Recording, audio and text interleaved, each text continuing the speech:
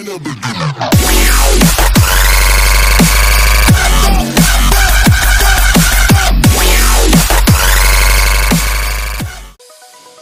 guys, today I will teach you on how to recover your Facebook account. Easy way, but before we start, subscribe my YouTube channel first, and don't forget to click the notification bell for more updates. So now here, the Facebook says you can use Facebook right now, and then we're currently reviewing your submission. And for now, you will go to Google Chrome, and then you will go to their Facebook report. Here, type this report issue login. You will type this on your URL link. Report login issue, and then after that, click the first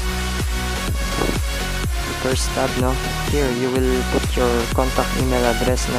That is my contact email address. And then the second step is the description of the issue.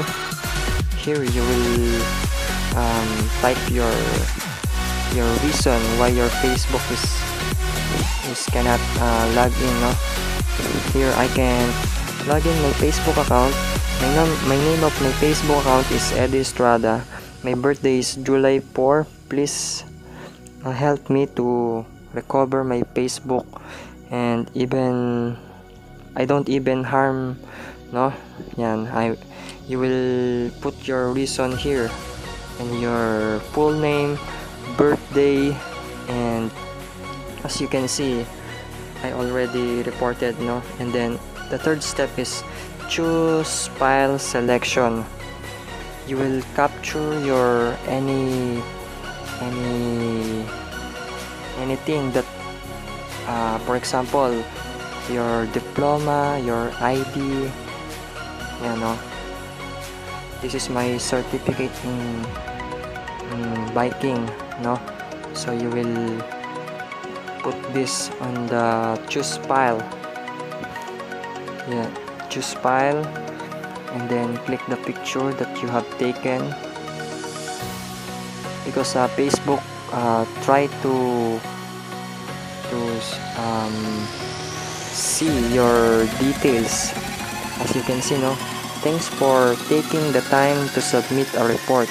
While we do not reply to every report, we'll let you know if we need more details. After that, send, and then wait a few minutes, and then that is okay now. As you can see in the top of my cell phone, the time is 6:40. 6:40, and then wait a minute.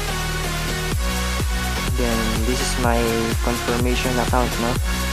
So the code was sent in my Gmail, and I will go to my Gmail. Here is my Gmail.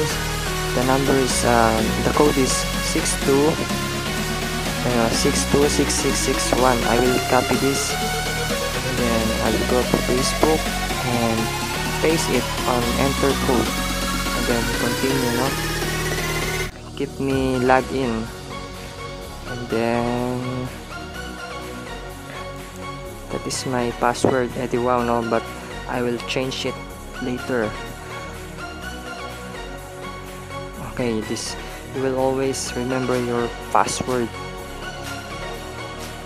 and confirming your identity.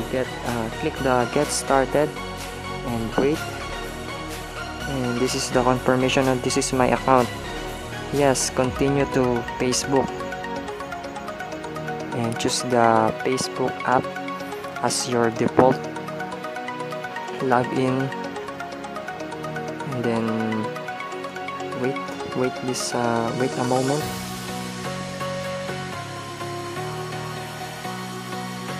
I will type again my email address.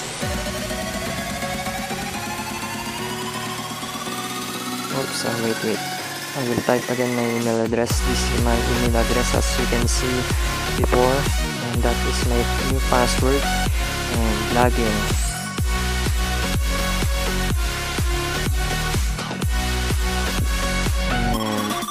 And open the Facebook app. Now my Facebook now is okay, no, already recover, no. So for now, thank you for watching, guys, and I hope it helped you a lot. And subscribe my YouTube channel, guys.